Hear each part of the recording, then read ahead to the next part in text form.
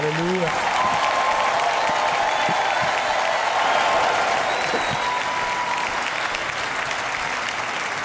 Shall we lift up our two hands to heaven Pouvons-nous and acknowledge Jesus? lever nos mains et reconnaître son Jésus? Célébrons Jésus. Is the reason we are here. Il est la raison pour laquelle He's nous the one sommes blessing ici. this conference. Et c'est celui qui He's bénit the one cette speaking life conférence. into our beings. C'est celui qui transmet la He's the vie one à nos impacting on our êtres. lives. Celui qui impacte He's the notre head of vie. this church. La tête de cette Let's église. magnify Jesus together. Magnifions Jésus ensemble. Lord, we celebrate you. Seigneur, nous te célébrons.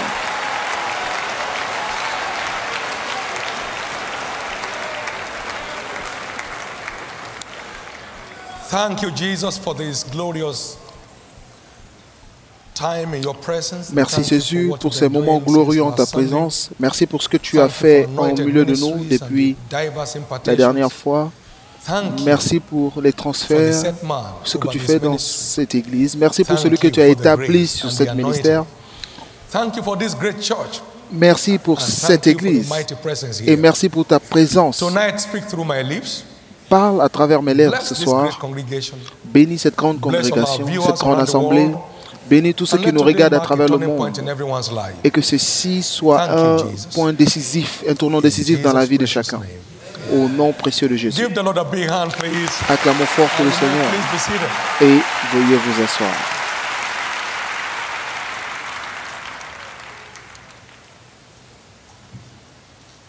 It's my privilege to be here tonight C'est un privilège pour moi d'être ici ce and be soir part of this great conference. et de prendre part à cette grande conférence. I love Pastor Bill and his wife. J'aime Pasteur Bill et sa femme I'll do anything, anytime, et je to ferai be tout anywhere à that tout he wants moment me to be. pour être là où il m'invite. From the first time we met, Depuis I la knew première fois que nous nous sommes vus, j'ai that God has compris something for us to do together. que Dieu a quelque chose et And veut I'm qu'on blessed. fasse quelque chose ensemble. Et je suis And I've been béni blessed et j'ai été ever since toujours we béni began depuis this journey together. que nous avons commencé cette Thank aventure you, Pastor ensemble. Bill, Merci Pasteur Bill and thank you Merci. very much Merci for being a beaucoup. friend. pour avoir été un ami. I love this church because it's word-based. J'aime cette église parce I qu'elle est love basée this sur la church because parole. it is faith-driven. J'aime cette église parce que c'est And I conduit par love la these foi. people because Et j'aime ce we are peuple the same family. parce que nous sommes de la même famille.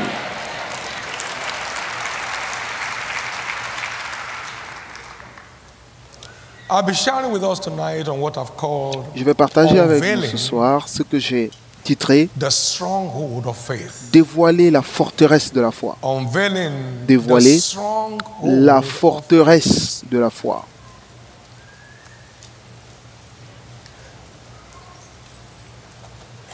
the same way the sun shines La même everywhere façon que le soleil brille partout and the moon shows up in every nation, et que la lune se montre dans tous les so pays, also the truth triumphs everywhere.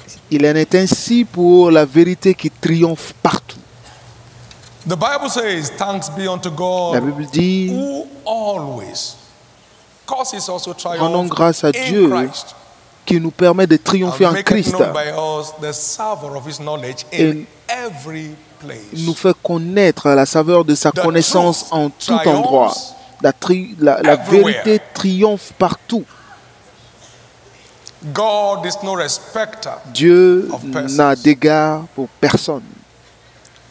God is no respecter Dieu of nations. n'a d'égard pour aucune nation. He said, now I know that God is no Maintenant, respecter je of sais que persons, Dieu but n'a in d'égard every pour nation. personne, mais dans Acts chapter 10 and verse toute nation. 34.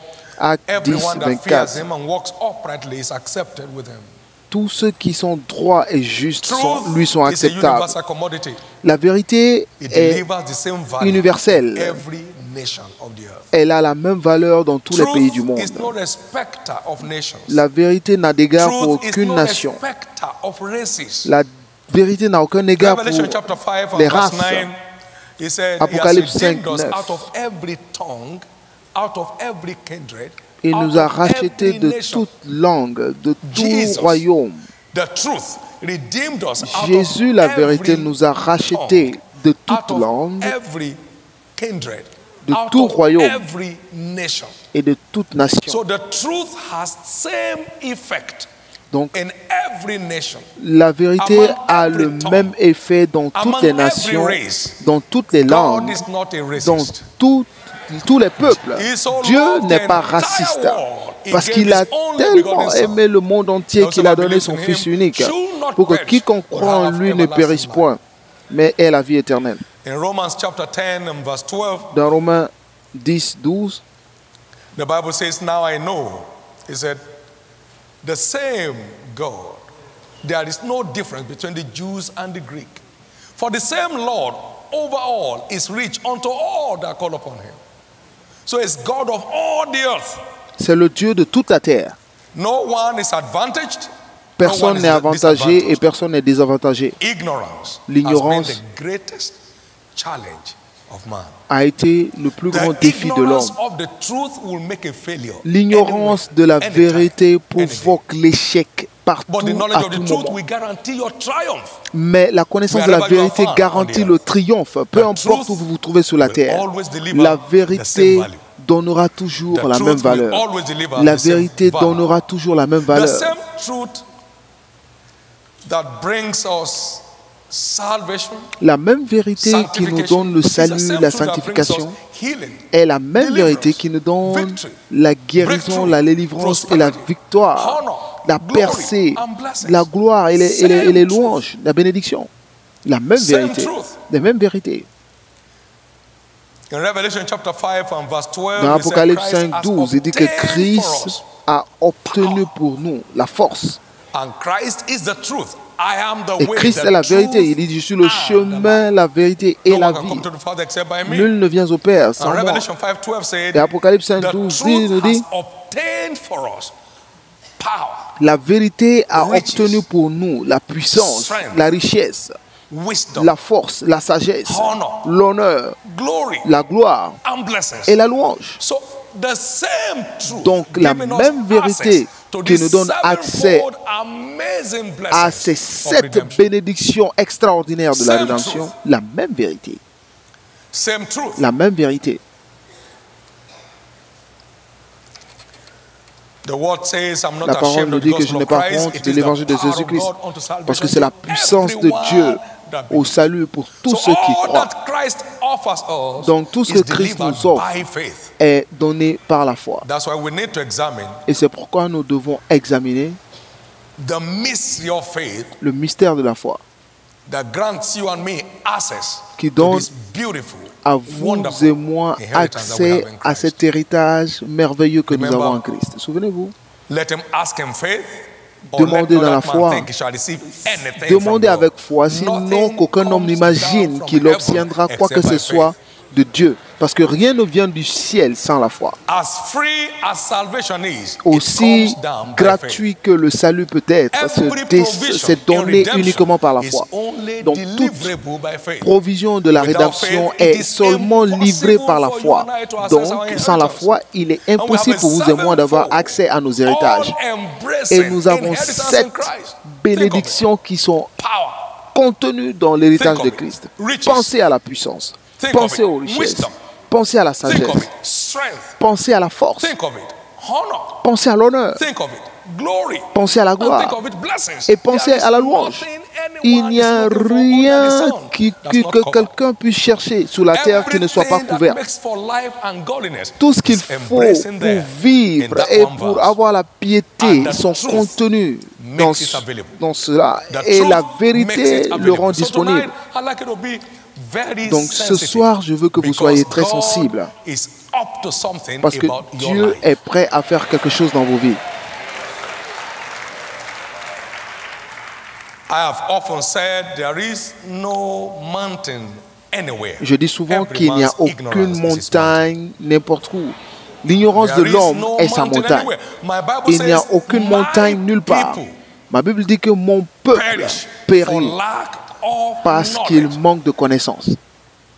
Lack of knowledge Le of the manque de truth is connaissance what de la makes a vérité victim. est ce qui My rend victime. people Mon peuple perish périt parce qu'il manque de connaissance. Osée 4:6.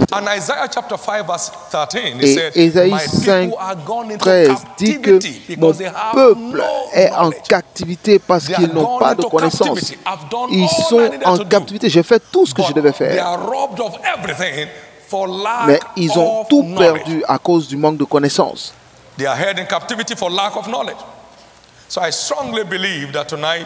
Donc je crois fermement que ce soir, Dieu ouvre un nouveau chapitre à beaucoup d'entre nous assis ici.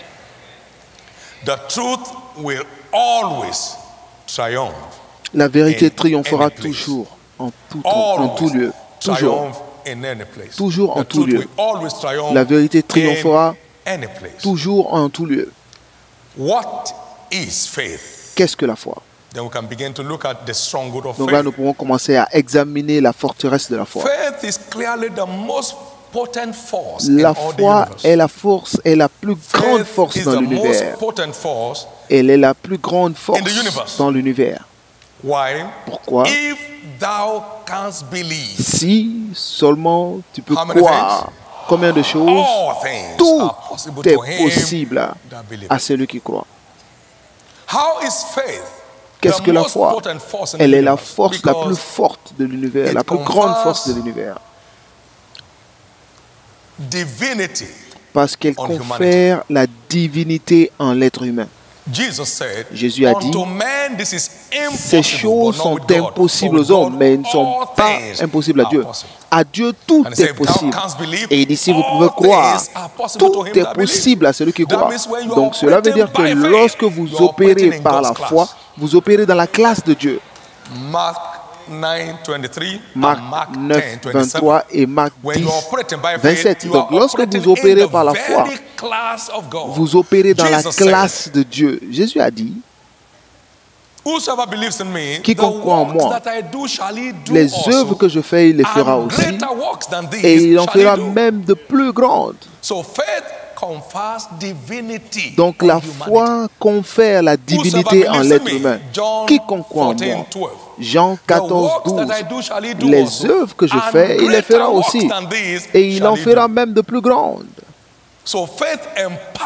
Donc la foi nous permet d'opérer dans la classe de Dieu. La foi nous permet d'opérer dans le règne de Dieu. La foi nous permet de soutenir ce que Dieu seulement peut faire. C'est très important. Et avec cette compréhension, nous commençons à comprendre pourquoi la foi est aussi forte et pourquoi les saints sont aussi sans force. Donc si la foi est aussi forte, et pourquoi les saints sont aussi faibles? Donc il y a quelque chose qui ne va pas avec ce que vous appelez foi. Quelque chose qui ne va pas.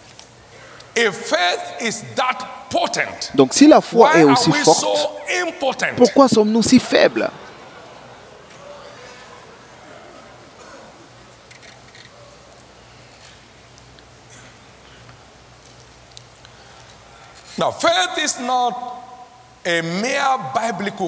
La foi n'est pas un principe ordinaire, mais la foi c'est notre accès à la puissance de Dieu. Romains 1:16. Je n'ai pas honte de l'évangile, car c'est une puissance de Dieu pour le salut de quiconque croit. Donc la foi n'est pas simplement un principe biblique. La foi est un moyen de fortification spirituelle. Nous sommes fortifiés par la foi. La femme avec le problème de l'écoulement de sang est allée juste toucher le vêtement de Jésus et il a compris qu'une vertu était sortie de lui. Et il a dit, ta foi a sorti une vertu de moi et t'a guéri. Donc la foi tire de la puissance de Dieu pour impacter dans notre vie. Donc la foi n'est pas simplement un principe biblique, mais c'est une plateforme spirituelle pour la fortification. Lorsque la foi est à l'œuvre, la puissance est relâchée. La puissance coule. La puissance coule et provoque des changements. Donc la foi, c'est la fortification pour le triomphe. La foi n'est pas un principe que nous essayons d'utiliser. La foi nous permet de commander, d'ordonner les résultats. Cette femme était guérie par sa voix tirant des vertus de Christ. Donc à chaque fois que vous mettez votre foi à l'œuvre, la vertu se libère de Christ pour vous libérer. La foi n'est pas une théorie religieuse, mais c'est un mystère du royaume. 1 Timothée 3, 9.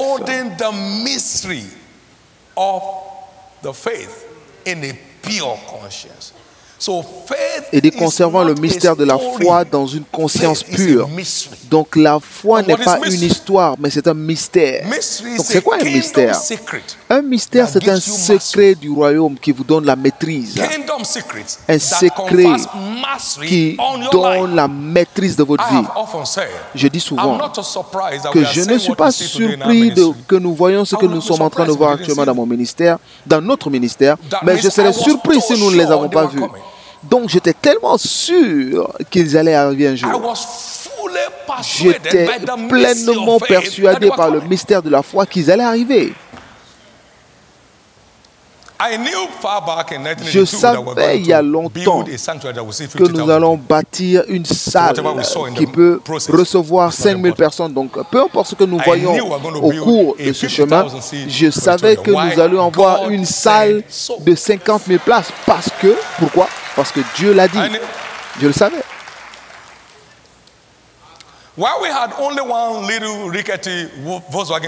Lorsque nous avons une petite Volkswagen B2, je savais que nous allions nous envoler un jour, aussi longtemps qu'avril 82. Pourquoi? Parce que Dieu l'a dit. Je veux que vous compreniez que nous ne servons pas un faux Dieu. Nous ne servons pas un faux Dieu.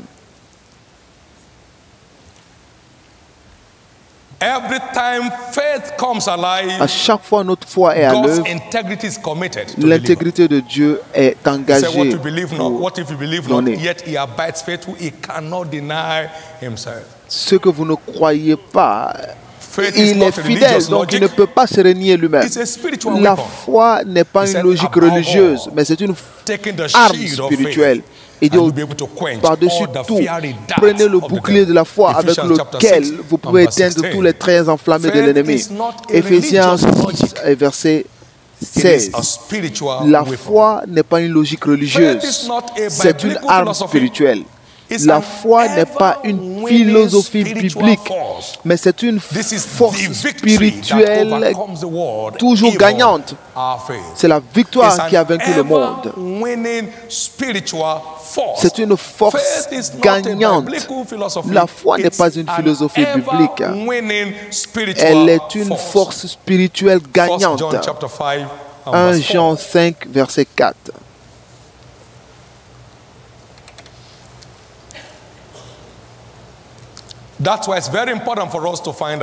C'est pourquoi il est important pour nous de comprendre quel type de foi marche.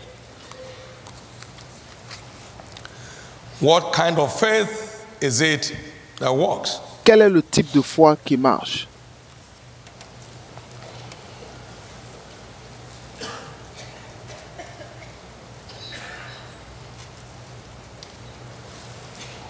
If faith is that potent, si la foi est aussi forte, alors pourquoi sommes-nous aussi faibles, aussi frustrés? Donc, il y a forcément quelque chose qui ne marche pas bien avec ce que nous appelons foi. Et nous devons éclaircir cela maintenant.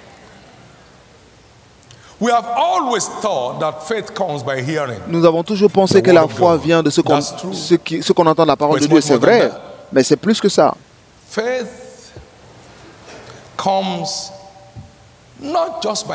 La foi vient non pas seulement en entendant la parole de Dieu, mais principalement en entendant de Dieu. Romains 10, 17. La foi vient pas seulement en entendant la parole de Dieu, mais la foi vient encore plus important en entendant de Dieu. Donc si vous voyez les héros de la foi, comme c'est donné dans Hébreux 11, de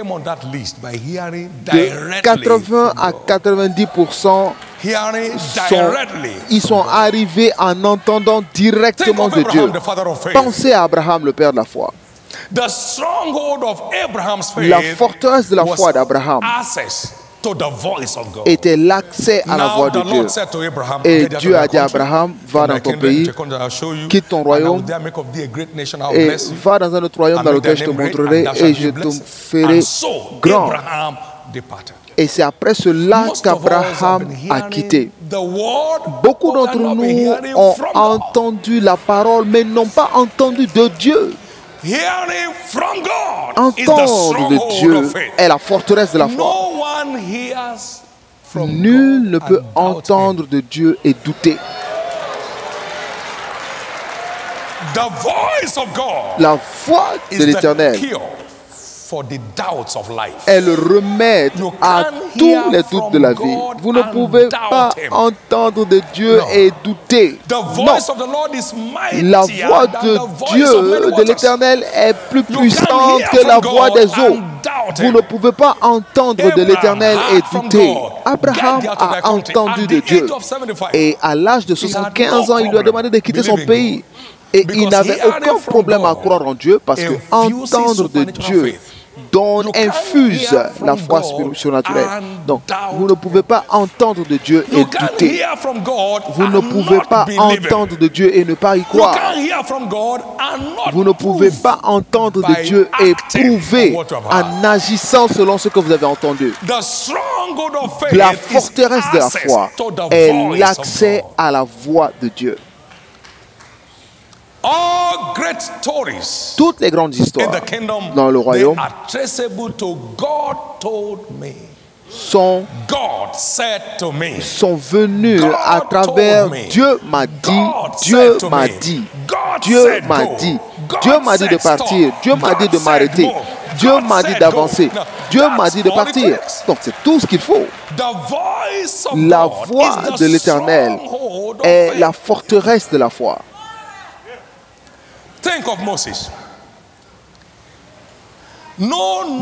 Pensez à Moïse. Aucune personne normale ne va oser une institution et une nation comme Moïse l'a osé. Mais la voix de l'Éternel vous fait oser ce qu'on ne peut oser. Il vous fait oser ce que vous pouvez oser. La voix de Dieu vous fait penser l'impensable. La voix de l'Éternel vous fait bouger l'immuable. Parce que Moïse a entendu de Dieu. Maintenant, j'ai vu l'affliction de mon peuple. Viens, je t'envoie en Égypte pour sortir mon peuple d'Égypte. Il dit à Pharaon que Israël est mon fils. Et si tu ne laisses pas partir mes enfants, je tue tes enfants. Et il entendait cela directement de Dieu. Maintenant, écoute, Pharaon vient dans cette rue, va le rencontrer et dis-le, laisse-le partir mon peuple. Il n'y a aucun protocole. Lorsque vous entendez de Dieu, c'est une voix irrésistible. Une voix irrésistible. Maintenant, écoutez ce qu'il dit à Moïse. Exode 7, verset 1. Il dit, regarde, je fais de toi Dieu devant Pharaon. Dieu lui a dit. Donc immédiatement, Moïse était conscient de son nouveau statut. Donc il n'est pas venu voir Pharaon comme un homme, mais il est venu le voir comme un Dieu. Maintenant, il dit, je te fais Dieu pour Pharaon et Aaron, ton frère, sera ton prophète. Maintenant écoutez, ils étaient devant la mer Rouge et le Seigneur a dit, mais pourquoi pleurez-vous vers moi? Il dit, dis au peuple d'avancer. Exode 14, 15. Ils ont vu la mer Rouge et ils avançaient parce que vous ne pouvez pas résister à la voix de sa majesté. Il dit, dis-leur d'avancer. D'avancer où? D'avancer où? Dans la mer. Oui. Et la Bible nous dit que la mer les a vus et la mer s'est ouverte. verse 1 to 9. Psaume 114, verset 1 à 9. La mer les a vus et elle s'est ouverte. La voix de sa majesté est le remède à tous les doutes de la vie. Si vous pouvez accéder à sa voix, vous êtes libre. Pensez à ceci. L'Éternel parla à Abraham en disant, c'est mon alliance avec toi. Tu circonciras tous les mâles de ta maison et tout ce que tu achètes de ton argent. Et sans aucune crainte, Abraham a pris une pierre pour se circoncire lui-même et tous les membres de sa famille. Parce que sa voix est irrésistible. La voix de l'Éternel est irrésistible. Écoutez-moi. Et ensuite, Dieu lui a dit, prends ton fils unique que tu aimes le plus. Et va sur la montagne que je te montrerai et va le circoncier là. Et Abraham se leva tôt le matin. Il prit son fils et il parta. Donc lorsque nous parlons de la foi d'Abraham, nous devons comprendre la racine, la voix de l'Éternel est la forteresse de la foi d'Abraham. La voix de l'Éternel était la forteresse de la foi de Moïse. La raison pour laquelle notre foi semble être faible aujourd'hui, c'est parce que nous n'avons pas eu accès à sa voix de la même façon que les héros de la foi l'ont fait. Donc je prie que ce matin, toute surdité spirituelle soit guérie au nom de Jésus.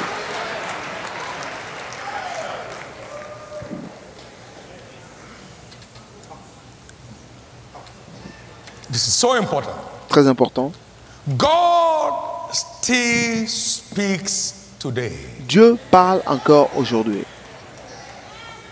God still speaks today. Parle encore aujourd'hui. I am the Lord. Il dit, je suis l'Éternel et je ne change pas. You know what the apostles say? Vous savez ce que les apôtres ont dit? Acts chapter 4 verse 20. Dans Actes 4, 20. Il dit, nous ne pouvons pas faire autrement que de dire les choses que nous avons vues. Nous ne pouvons que dire les choses que nous avons entendues. Qu'ont-ils entendu? La voix que nous avons entendue lorsque nous étions sur la montagne. They heard the voice saying, "This is my beloved son, hear ye him." Ils ont entendu la voix leur dire, c'est mon fils bien-aimé, écoutez-le. Et cela les a rendus inébranlables face au défi. Donc nous ne pouvons pas faire autrement que de dire les choses que nous avons entendues. C'est pourquoi l'accès au Réma est ce qu'il faut pour une foi immuable. Donc l'accès à la voix de Dieu, c'est ce qu'il faut pour une foi immuable. C'est ce qu'il faut pour une foi immuable.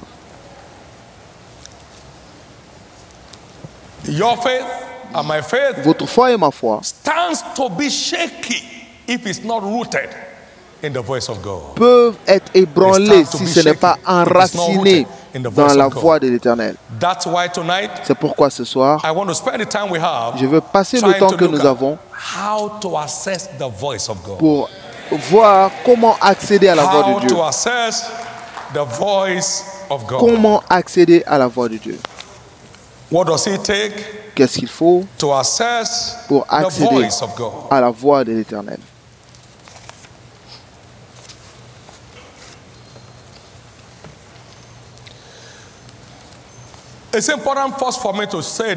Il est important pour moi de dire que Dieu nous parle à travers plusieurs canaux. Premièrement, il nous parle directement, comme c'était le cas avec Abraham, Isaac. Il a dit à Isaac, ne pars pas en Égypte, reste dans ce pays, ta bénédiction est là. Donc la percée d'Isaac était enracinée dans la voix de l'Éternel à laquelle il avait accès. Genèse 26, verset 1. Tu n'iras pas en Égypte, mais reste dans ce pays. Et Isaac est resté, il est devenu très grand dans ce pays. Il a eu de l'abondance et les Philistins l'envièrent. Donc sa foi était bâtie sur la voix qu'il a entendue. Donc il a dit à Jacob, par exemple, que Jacob, quel est ton nom? Il a dit Jacob. Il dit non, maintenant ton nom ne sera plus Jacob, mais ce sera Israël. Parce que tu as combattu avec un Dieu et tu as vaincu. Et aujourd'hui, d'une personne, il est devenu une nation. Nous avons aujourd'hui la nation d'Israël. La voix de l'Éternel peut changer de façon extraordinaire la vie de toute personne. Donc Dieu parle directement aux gens. Dieu a parlé à Moïse directement. Partout vous entendez et Dieu a dit. Et l'Éternel a dit. Et l'Éternel a dit. Et l'Éternel a dit. À travers toute l'histoire de Moïse, Dieu a dit, Dieu a dit, Dieu a dit. Et à travers la voix de Dieu, il a nourri 3 millions de personnes. Tous les jours pendant 40 ans. À travers la voix de l'Éternel, il avait la provision d'eau pour eux, y compris pour laver leurs vêtements. 3 millions de personnes. Un rocher les suivait mystérieusement.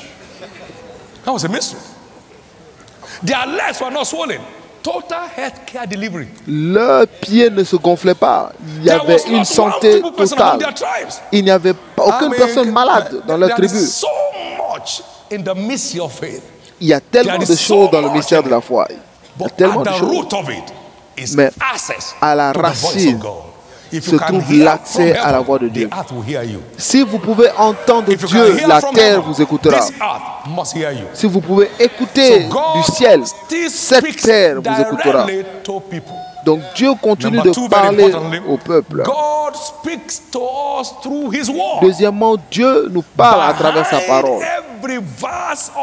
Derrière chaque verset des Écritures se trouve la voix de l'Éternel.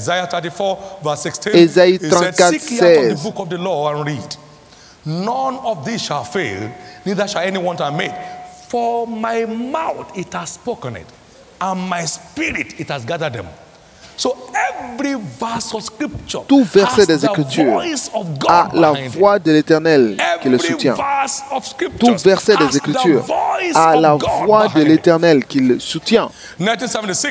En 1986, l'Éternel m'a dit à partir de Matthieu 6, 33, il dit, cherche premièrement le royaume des cieux et toutes ces choses que les autres meurent pour obtenir te seront rajoutées.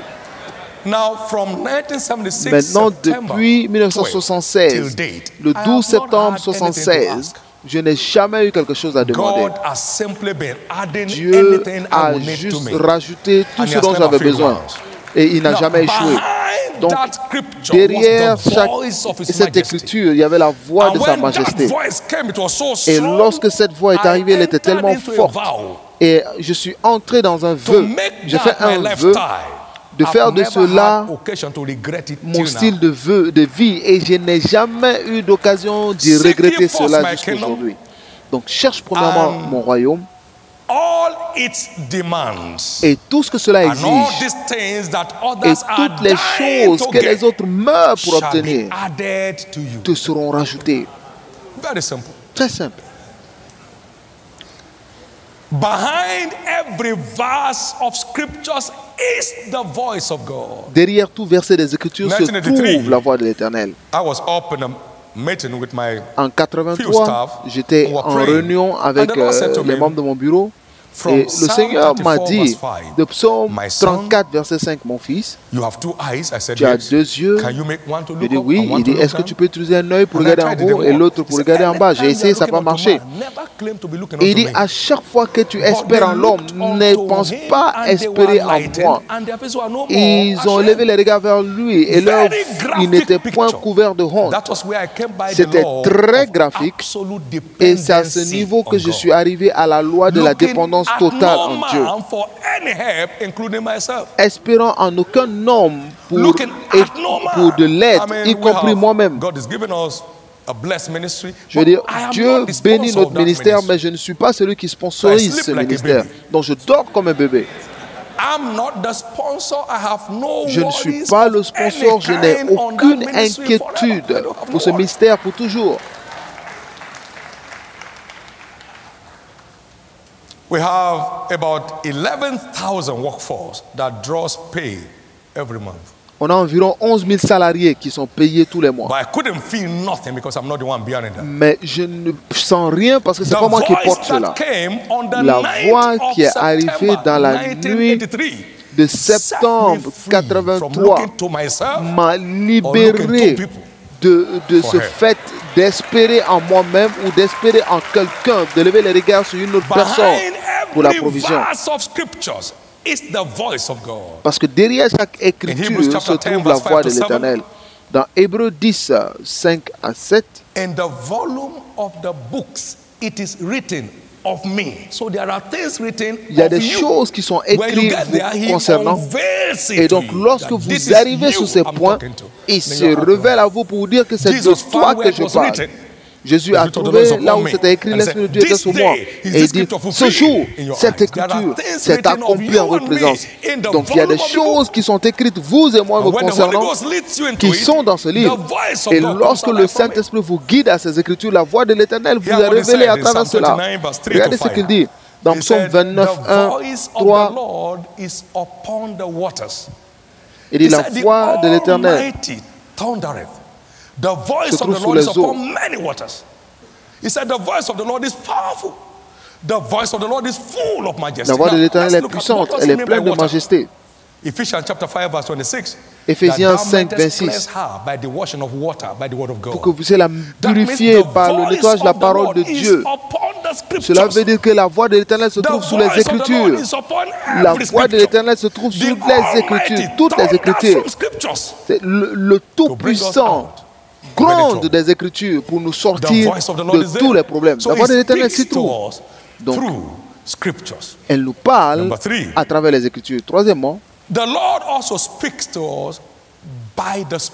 le Saint-Esprit nous parle aussi par l'Esprit. Parce que lorsqu'il arrivera, il vous conduira en dans toute la vérité, mais il ne parlera pas de lui-même. Et il parlera de tout ce qu'il a entendu et il vous parlera. Donc l'Esprit de Dieu parle. L'Esprit de Dieu parle. Donc c'est Dieu qui nous parle à travers son Saint-Esprit. C'est Dieu qui nous parle à travers le Saint-Esprit pour que nous puissions entendre la voix de l'Esprit. Dans Apocalypse 2, 7, verset 11,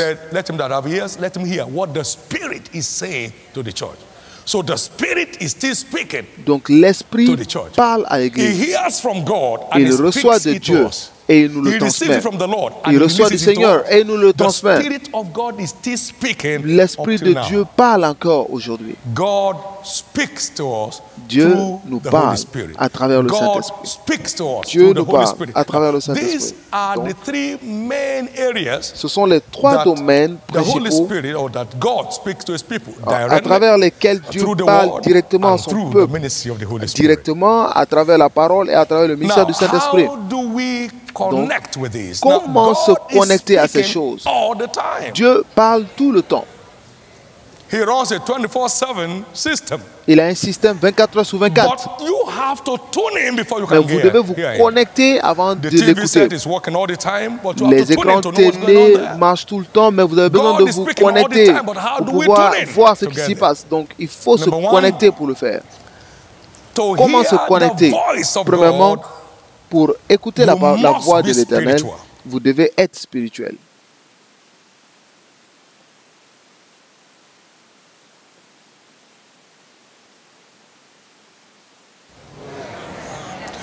Parce que l'homme naturel ne reçoit pas les choses de l'esprit. 1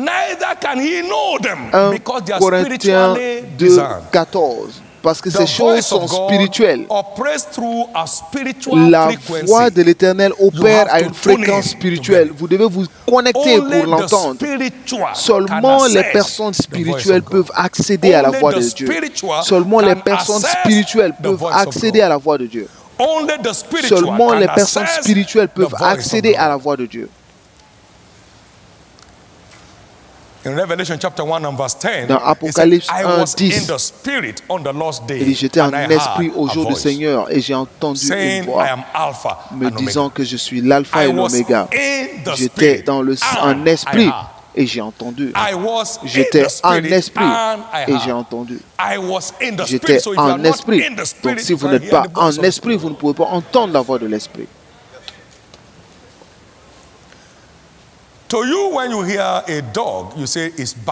Lorsque vous entendez un chien, vous dites qu'il aboie, mais un autre chien qui l'entend dit qu'il parle. Lorsque vous entendez un mouton, vous direz qu'il est en train de bêcher, mais l'autre mouton, lui, l'entend. Donc vous devez être dans le monde des moutons pour comprendre ce que l'autre mouton dit. Donc de la même façon, vous devez être dans le règne de l'esprit pour entendre ce que l'esprit de Dieu vous dit. Donc c'est là où se trouve notre problème.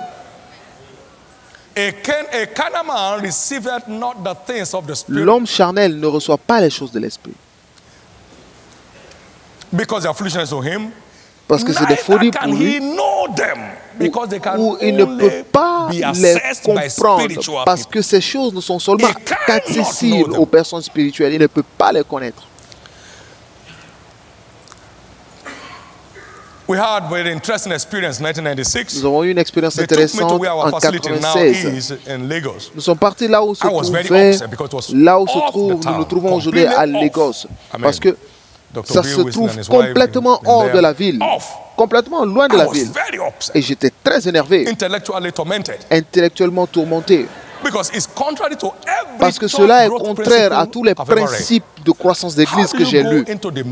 Comment aller au milieu de la jungle et vous demander aux gens de quitter la ville pour aller dans la jungle? Pourquoi? Et lorsque nous sommes arrivés, j'étais énervé. Une fois arrivé, j'ai dit, ok, maintenant prions. J'ai dit, Père, merci pour tous les efforts en cherchant cet endroit. Mais qu'est-ce que tu dis? Et le Seigneur m'a dit, c'est l'endroit. C'est l'endroit. Vous ne pouvez pas entendre de Dieu si vous n'êtes pas spirituel. Seulement les spirituels peuvent accéder à la voix de l'esprit. Et après avoir entendu, c'est tout ce dont j'avais besoin. Je n'ai eu aucune trace de doute dans mon système si ça marcherait ou pas. Non, aucun. Et le dimanche passé, nous avons donné la communion à 164 000 personnes au milieu de la jungle. Parce que Dieu a dit ainsi. Parce que Dieu a dit ainsi. Donc il est si important pour nous de comprendre qu'il est temps pour nous de devenir spirituels. L'Église est en train de grandir dans la chair. Les gens ne sont pas engagés aux choses de l'esprit. C'est pourquoi la foi ont cessé de produire. Nous devons être spirituels. Nous n'avons pas le choix. Si vous voulez accomplir au mieux votre destinée, vous devez être spirituel. Vous devez être spirituel.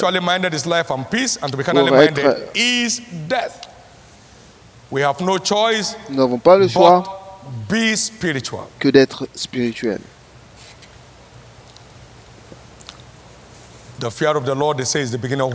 On dit que la crainte de l'Éternel est le commencement de la sagesse. Nous devons être spirituels.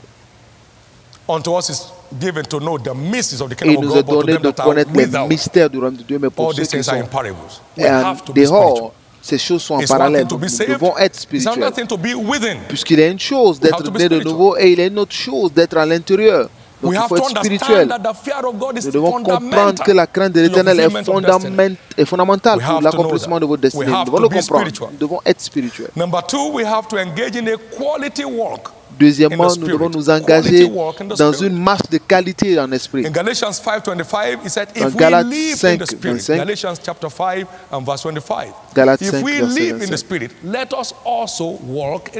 Si nous vivons en esprit, alors vivons aussi, marchons aussi en esprit. Si nous vivons en esprit, alors marchons dans l'esprit. Donc c'est une chose d'être spirituel, c'est une autre aussi de marcher en esprit.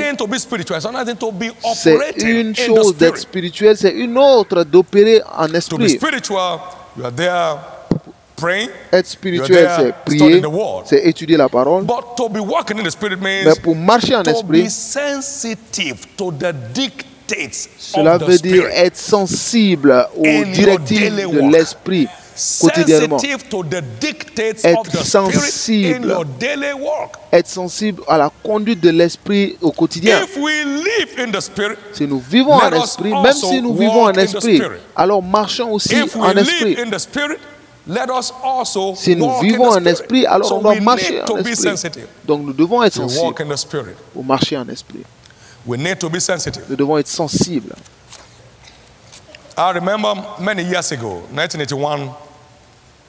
Je me souviens, il y a quelques années, en 81, j'allais voir des amis que je n'ai pas trouvés. Et aussitôt arrivé à la maison, j'ai trouvé son absence. Immédiatement, Dieu m'a appelé. Et j'ai dit, toutes choses marchent pour le bien de ceux qui aiment Dieu. Et le Seigneur m'a dit, aussitôt, il m'a dit, mon fils, trouve un endroit calme, je veux te parler. Et l'ensemble des choses qu'on appelle ministère aujourd'hui sont venues de cette rencontre.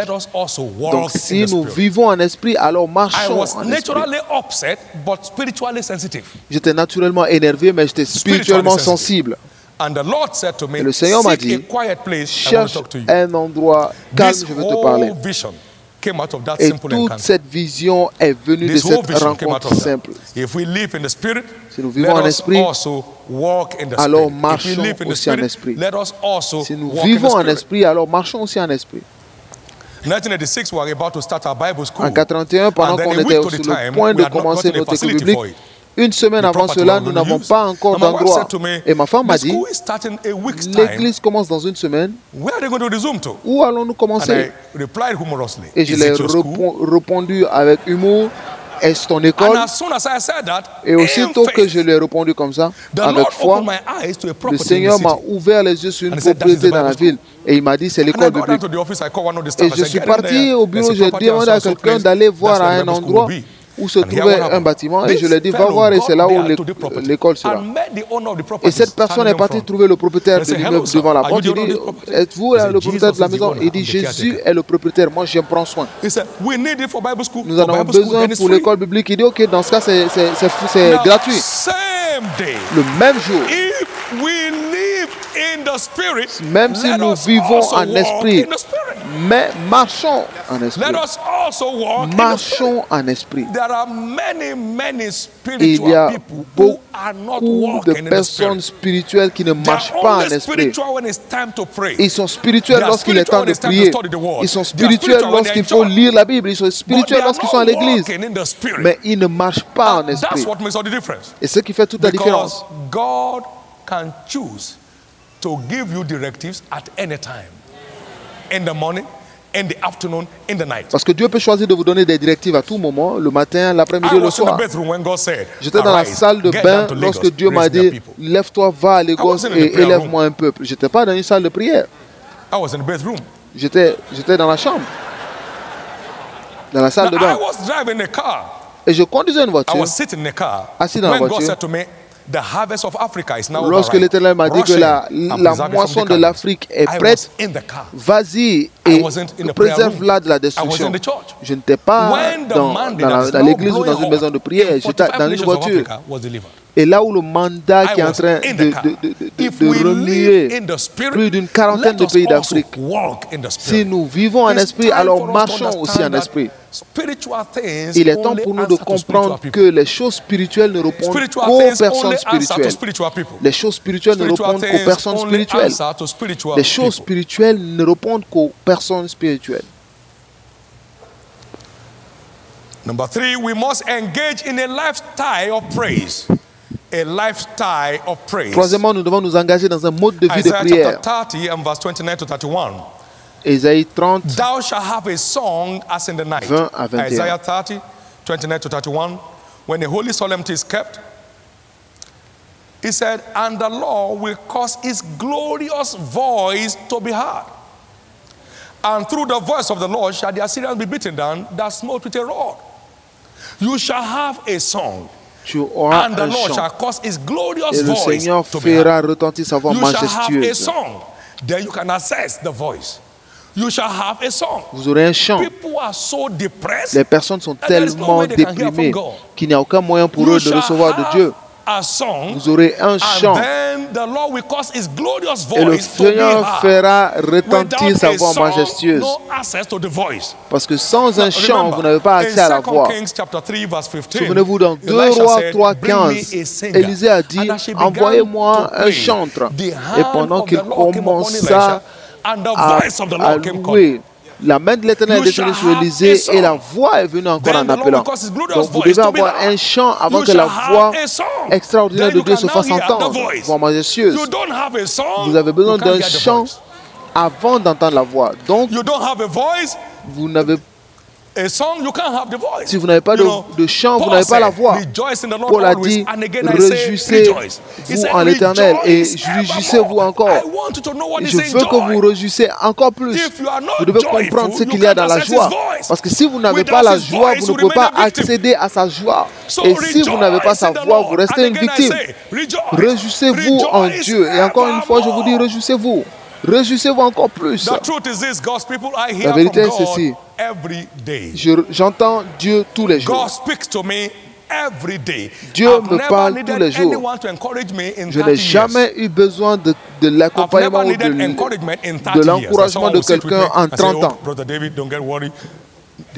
Quelqu'un qui vient s'asseoir pour me dire ne t'inquiète pas frère David. Non, il n'y a aucune inquiétude autour de moi. Dans la présence de l'Éternel, il y a la plénitude de joie. Le diable veut vous déprimer pour vous enlever la présence de Dieu. Il veut vous déprimer pour vous arracher l'accès à sa voix. Il veut vous déprimer pour vous maintenir en captivité. Vous ne pouvez pas être opprimé sans être déprimé. Donc, libérez-vous de tout esprit de dépression au nom de Jésus. Libérez-vous de tout esprit de dépression au nom de Jésus. Et quatrièmement, engagez un mode de vie de jeûne et prière. Je pense aussi qu'on a beaucoup de problèmes ici. Engagez un moment, un mode de vie de jeûne et prière. La prière n'est pas un système de secours. La prière, c'est un mode de vie. Jésus a dit lorsque vous priez, pas si vous priez. Matthieu 6, 6 à 8. Il dit si lorsque vous priez. Donc c'est une question de quand. Ce n'est pas un programme de votre vie. Lorsque vous priez, lorsque vous priez, lorsque vous priez. Donc, il est passé au verset 16 du même Matthieu 6. Il dit lorsque vous jeûnez. Donc, lorsque vous jeûnez. Donc, le jeûne et la prière, selon l'enseignement de Jésus, sont notre mode de vie. Beaucoup d'entre nous ici ont des témoignages de la présence de Dieu. Ils sont venus sur eux lorsqu'ils ont commencé à jeûner. Des témoignages étranges. Tant que le jeûne et la prière ne deviennent pas votre mode de vie, vous êtes loin de l'accès à ce règne de foi. Parce que ce règne de foi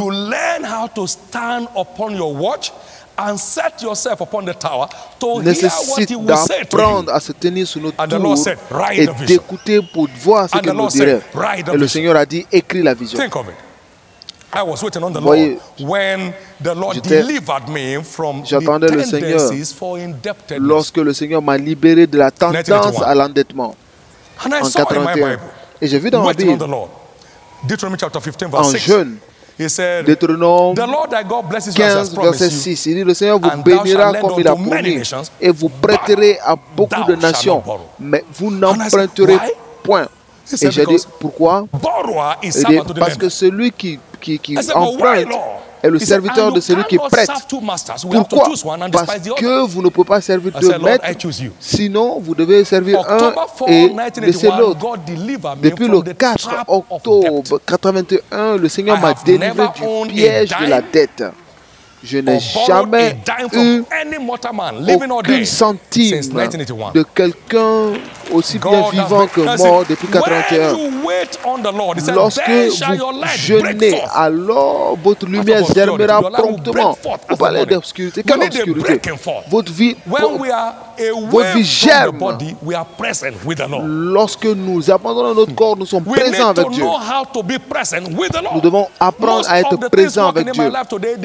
Parce que la plupart des choses qui marchent dans ma vie aujourd'hui sont venues à travers le jeûne. Ça marche. En 82, je me suis assis et j'ai dit, Seigneur, montre-moi le secret de la prospérité financière. Et j'ai pris le livre des couplins et de ma Bible. J'ai attendu le Seigneur pendant 3 jours. Et le 3e jour, la lumière est apparue. Et la parole m'a dit, mon fils David, mon plan de prospérité n'est pas une promesse, donc ça ne répond pas aux prières. Ça ne répond pas aux prières, donc ça n'a pas d'égard pour le jeûne. La prospérité est une alliance. Tant que votre part n'est pas jouée, je ne suis pas engagé. C'est un remas direct du ciel. Et j'ai dit, quelle est ma part? Tant que le ciel subsistera, la semaille et les moissons ne cesseront point. J'ai entendu cela de Dieu et j'ai crié en disant, je ne peux jamais être pauvre. Et c'est le jour où le Seigneur m'a tiré de tout règne de pauvreté. En jeûnant, cela vous aide à entendre clairement Dieu. Votre écoute est plus distincte. Vous pouvez dire exactement lorsque Dieu vous demande de faire quelque chose. Le jeûne et la prière doivent devenir notre style de vie si nous devons vraiment en jouir. Le plan, nous voulons jouir du plan de Dieu pour notre vie. Et pendant qu'on termine ce soir, vous voulez entendre Dieu parce qu'il parle à travers sa parole. Engagez-vous dans la recherche de la vérité. Engagez-vous dans la recherche de la vérité. Sur tout sujet, engagez-vous dans une recherche pointue. Parce que Dieu nous parle à travers sa parole. Si vous êtes défié dans un domaine et vous voulez entendre ce que Dieu vous dit, alors prenez de ces livres qui traitent du sujet et vous verrez ce que Dieu vous dit. Parce qu'il a dit, j'ai aussi parlé aux prophètes et j'ai multiplié des visions et j'ai utilisé des similitudes par le ministère des prophètes. Osée 5, verset 10. Donc vous devez prendre des livres qui vous aident à comprendre des sujets et Dieu va vous parler à travers ces livres pour vous montrer exactement quoi faire. Parce que si vous savez ce qu'il sait et vous entendez ce qu'il en dit, vous aurez le même résultat qu'il a. Dieu n'a d'égard pour personne. Et Dieu multiplie des visions à travers le ministère des prophètes. Dieu multiplie des visions à travers le ministère des apôtres. Vous les écoutez et Dieu vous ouvre les yeux sur ce qu'il y a de suivant pour vous dans votre vie. Ma prière est que chacun de nous ici commence à explorer les opportunités illimitées dans la foi. La foi a la réponse à toutes les questions humaines. La foi a la réponse à toutes les questions humaines. La foi a la réponse à toutes les questions humaines. La foi a la clé à toutes les portes que vous souhaitez ouvrir. La foi a le remède à toute maladie qui peut venir vers vous. La foi a la victoire dans toutes les batailles que vous aurez à faire. Tant que Dieu est concerné, il est fait à chaque homme selon sa foi. Et la forteresse de la foi est l'accès à la foi de l'Éternel. Vous ne pouvez pas l'entendre et douter de lui. Vous ne pouvez pas l'entendre et ne pas le croire. Vous ne pouvez pas l'entendre et ne pas avoir de résultats. La foi de l'Éternel générera toujours des témoignages, tous les jours, tout le temps et n'importe où. Et en son temple, tout s'écrit gloire. À son temple, tout s'écrit gloire. Aujourd'hui, j'ai vu Dieu. Et la parole s'est faite chair et a habité parmi nous. J'ai vu Dieu dans tous les domaines de la vie. J'ai vu Dieu bouger d'une façon étrange. Parce que nous sommes à des jours étranges de l'Église. Ces derniers jours sont des jours étranges. Des choses jamais apprises vont commencer à se produire. Et je crois que nous sommes tous ici aujourd'hui. Entre maintenant et la prochaine convention, des choses vont prendre place dans votre vie. En sorte que si on vous le disait vous-même, vous n'alliez pas vous croire. Nous sommes dans les jours les plus étranges de l'Église. Certaines personnes sont allées chercher du travail et pendant qu'ils sont assis pour faire l'interview, on l'a dit, bon, vous êtes engagés et venez nous joindre pour faire passer l'interview à d'autres personnes. Et donc, on lui donne un travail, on lui demande de joindre immédiatement ceux qui recrutaient. Donc, il est devenu un patron le même jour.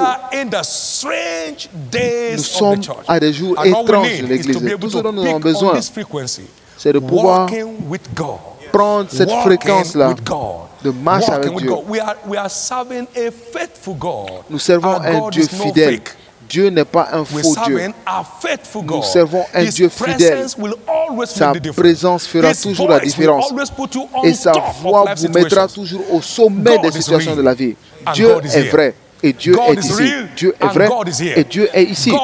Dieu est vrai. Et Dieu est ici. Dieu est vrai. Et Dieu est ici. Dieu est vrai. Et Dieu est ici. Dieu est vrai. Et Dieu est ici. Tout ce qu'il dit, c'est ce qu'il fait. Dieu n'est pas un plaisantin. Il pense ce qu'il dit et il dit seulement ce qu'il pense. Tout ce qu'il vous dit, c'est exactement ce qu'il fait. Et ce soir, je prie que peu importe les choses qui accèdent, qui bloquent votre aspect aux choses de Dieu, cela soit brisé pour toujours. Pendant que vous prenez sa parole, que sa voix continue de gronder dans les Écritures pour vous. Et en le faisant, vous verrez que des choses marchent. Tous les jours de ma vie, Dieu a dirigé mes pas et je vois la différence. C'est sans effort, sans difficulté. Vous pouvez vous libérer de toutes ces souffrances. C'est sans effort et sans difficulté. Nous avons bâti notre deuxième université qu'à travers nos réserves, que des bénédictions du Seigneur. Que des réserves, aucun bruit, aucune annonce, on n'a fait un campus de plus de 1000 hectares, de l'eau, tout est là, un sanctuaire. Et c'est là où Dieu parle. Vous pouvez être sûr de ce qui se passe après. Lorsque Dieu parle, vous pouvez être sûr de ce qui se passe après. Ma prière ce soir est ici. Si ça marche au Nigeria, si ça marche en Afrique, ça marchera partout. Ça marchera partout. Ça marchera partout. Si ça marche là, alors ça marchera partout. Si j'étais vous, Dieu, montre-moi ce que tu as montré à cet homme. Si vous voulez avoir le même résultat qu'il a, montrez-moi ce que vous avez montré à cet homme. Et il vous le montrera. Et il vous le dira. Et vous serez à la même fréquence. Je sais que partout où le frère Copeland se trouve, je serai là. Je le savais. En 82, j'ai eu cette rencontre avec lui et je savais que j'irais là où il est là. Aujourd'hui, à Lagos, nous avons notre propre hangar à l'aéroport. Bâti sans aucune dette, localisé de façon stratégique. Tous par la bénédiction de Dieu. Aujourd'hui, nous avons presque 30 écoles lycées. La plupart d'entre eux et 90 environ sont des écoles primaires à travers le monde. Tout cela par des bénédictions de l'Éternel. Seulement une parole de l'Éternel fera émerger votre étoile. Le Seigneur envoie une parole à Jacob et cela a illuminé Israël. Nous ne demandons pas de donner à l'Église pour que l'Église soit bénie, mais nous demandons à vous de donner pour que vous soyez bénis. L'Église est bénie. Il dit l'or et l'argent m'appartiennent. Donc, vous ne donnez pas comme un sponsor, mais vous donnez comme un fils d'alliance. Vous êtes trop petit pour sponsoriser le royaume de Dieu. Vous êtes trop petit pour sponsoriser le royaume de Dieu. Parce que les projets de Dieu dépendent de la taille de Dieu. Et vous ne savez pas le mesurer. Vous êtes trop petit pour sponsoriser le royaume. Ne faites jamais cette erreur-là. Nous n'avons aucun sponsor. L'or et l'argent m'appartiennent, dit l'Éternel. Mais nous sommes bénis alors lorsque nous nous engageons à ces projets sur terre. Je savais que donner était le chemin vers le sommet et je m'y suis engagé par l'alliance. Et béni soit l'Éternel, je ne suis pas bas aujourd'hui, je suis élevé. Certains ont dit que je valais 150 millions de dollars. J'ai dit c'est une insulte. Philippians 4, 19. Je vaux Philippiens 4, 19. Mon Dieu pourvoira à tous mes besoins selon ses richesses en gloire. 150 millions, c'est trop petit, ça ne peut pas être 150 millions. Il dit, tu fouleras l'or comme la poussière. Est-ce que cela vaut 150 millions? Et faites attention pendant que je finis. Giving does not automatically result into prosperity. Donner ne résulte pas directement dans la prospérité. You have to be spiritual. Vous devez être spirituel dans votre don pour que cela ait un retour. Vous devez être spirituel. Maintenant, écoutez. Il dit, and lay up his words in your heart. If you return to the Almighty, you'll be built up. Then you shall put iniquity far si vous retournez au Dieu Tout-Puissant, vous serez sauvés. Job 22, verse 21 to 26. Job 22, 21 à 26. Vous foulerez de l'or comme de la poussière. Donc Dieu n'est pas intéressé à vos dons. C'est les pauvres qui ont besoin de dons. La terre et tout ce qui la contient appartient à l'Éternel. Donc Dieu n'a besoin d'aucune donation de vous. Votre don est une transaction spirituelle, pas un don. Et lorsque c'est acceptable, les retours deviennent évidents. C'est tellement important pour nous d'être spirituels. L'église n'est pas une banque. Alors là où tout ce que vous envoyez est acceptable, vous devez le donner de façon correcte pour que ce soit acceptable. Il y a beaucoup de gens qui donnent mais qui sont frustrés. Pourquoi? Parce qu'ils donnent hors de la fréquence spirituelle. Ils donnent hors de la fréquence spirituelle. Et vous enlèverez l'iniquité d'entre vous. Donc vous ne pouvez pas tricher toute l'entreprise et dire que vous donnez, non. Vous ne pouvez pas être dans des affaires de drogue en train de détruire des destinées et donner, non. Il y a des choses dont les gens doivent savoir. Il nous purifiera. Alors, nos sacrifices seront accessibles, acceptables à lui. Donc, nous avons besoin d'une racine spirituelle pour accéder à notre héritage. Écoutez ce que Paul a dit. Il dit, je vous recommande à Dieu et à la parole de sa grâce qui est capable de vous bâtir et de vous donner un héritage parmi ceux qui sont sanctifiés. Donc, vous n'avez pas d'héritage sans votre engagement à la sanctification. Vous n'avez aucun héritage. Acte 20, 32, vous n'avez aucun héritage si vous ne vous engagez pas à la sanctification comme mode de vie, essayant de plaire à Dieu en esprit, marcher dans l'amour, pas en volant des gens. Nous avons besoin de nous éveiller. Je vous dis ceci. Dieu va faire prospérer l'église des derniers temps dans une façon dangereuse, je le sais. Je sais que Dieu va faire prospérer. Nous sommes dans l'âge d'or de l'église. Regardez ce qu'elle dit. Qui parmi vous a vu la gloire de cette maison? Et il dit, la gloire de la dernière saison, de l'arrière-saison, sera meilleure que la gloire de la première saison. Dans Malachie 3, il dit que ce jour-là, ils m'appartiendront. Donc il y aura les jours de l'économie du royaume. Il y a ces jours-là de l'économie du royaume. Malachie 3, 17. Nous sommes en ces jours lorsque les trésors de Dieu seront seulement relâchés sur la terre à ceux qui servent vraiment Dieu. Alors vous distinguerez entre le juste et le mauvais. Et vous verrez la différence entre ceux qui me servent et ceux qui ne me servent pas. Donc il est temps pour nous de nous nettoyer. I say it's time to clean up. C'est le moment de nous nettoyer. I say it's time to clean up. C'est le moment de se nettoyer. It's time to clean up so that our sacrifices can be acceptable pour que nos sacrifices soient accessibles à Dieu. C'est le temps de faire le bon nettoyage. Pour que nos dîmes et offrandes puissent être reçues par Dieu comme des offrandes de bonne odeur. Dieu reçoit mon offrande et ça se voit dans ma vie. Dieu accepte mes sacrifices et ça se voit dans ma vie. La vérité est ceci. Je n'ai jamais eu à prier pour la nourriture. Je n'ai jamais eu à prier pour payer les factures. Non.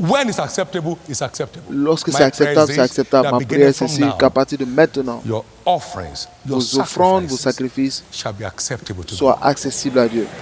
Mon Dieu me dit, si vous faites ce que je demande de vous faire,